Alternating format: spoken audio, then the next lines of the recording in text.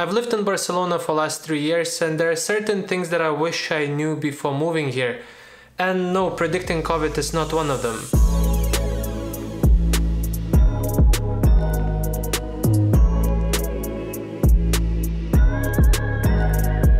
First thing I missed out on is Beckham's Law, and it is called after David Beckham, who played in Real Madrid, and he was one of the first people who benefited from this law. This law is now used to attract professionals coming to Spain, so what it gives you is flat 24% tax rate for first 6 years in the country. You would be able to get this tax rate only if you're earning under 20,000 per year, so the more you earn, the more you benefit from it. The reason I'm saying I missed out on it is because you have to apply at the first 6 months after starting your employment in the country. And if you apply after 6 months, your application is going to get denied. So don't be me, do your research on how to apply for Beckham's Law and apply as soon as you can to save quite a bit of money here in Spain. Second thing, I didn't realize how small Barcelona actually is. After living in London for 8 years, I spent hours, if not days, researching which would be the best neighborhood to live in, what would be close to my office, to the beach, etc. It didn't cross my mind to check how long it would take to get from point A to point B.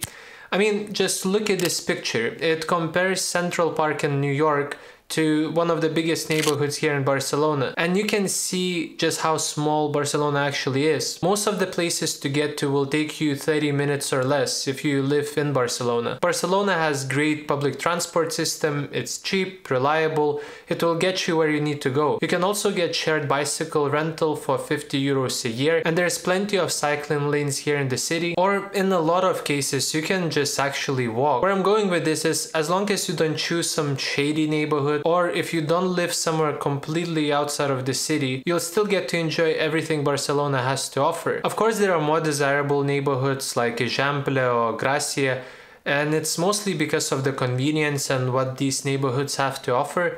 But even if you don't live in the most exciting neighborhood, you can get to one within minutes. With all that said, my videos on Barcelona's neighborhoods is still a good resource when you're making a choice where to live. Next thing you should know, and I guess it depends on the country where you're moving from, Barcelona is not cheap. I had this image in my head that moving from London I'll be living like a king here in Barcelona, and it's just not the case. Rent prices over last year just went crazy, and right now you won't be able to find one bedroom flat that will cost you less than 1,000 a month. And that might seem like a bargain if you compare it to rent prices in London or New York, but you need to remember that salaries here are way lower too. If you look at the average salary in 2023, it says that it's around 3,000 euros a month. I'm sure if you ask 10 people on the street how much they earn, 8 or 9 of them will be earning way less than that. And there's even a TikTok channel that goes and asks people how much they earn here in Barcelona, and most of them are nowhere near that amount. Where I'm going with this is that you have to be ready to spend significant amount of your salary on rent, and then you also need to count in bars, restaurants, cafes,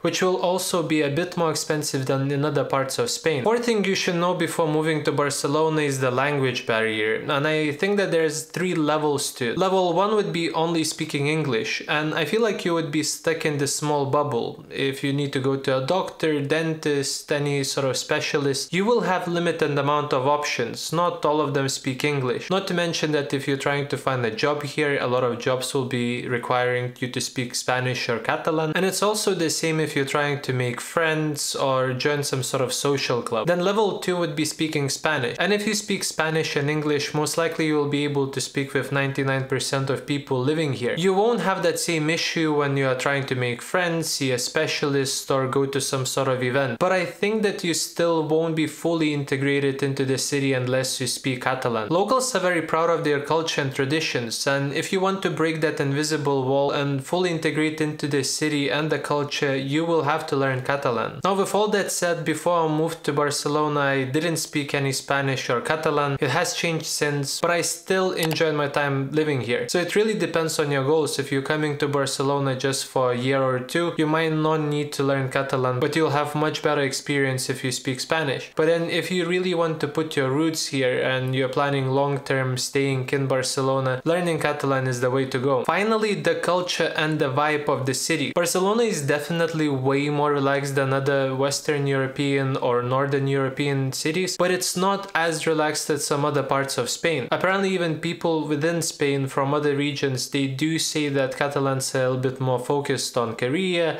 and their job. There's definitely a certain rhythm and speed to life here in Barcelona, and it's definitely not as crazy as some other big cities, but you're not chilling at the beach 24/7. It's definitely not that vibe that you would get from a beach town. But in comparison, I personally still feel way more relaxed than I was in London or living in Lithuania. I guess outside culture, just spending more time with your friends and great weather does their job. If you're looking to move to Barcelona and want to learn more about how much it costs to live here, make sure to check this video next, where I go into detail on the costs of living here. If you enjoyed this video and you feel like you benefited from it, make sure to leave a like and subscribe to my channel if you want to see more of my videos. Thanks a lot for watching, and I'll see you in the next video. Bye bye.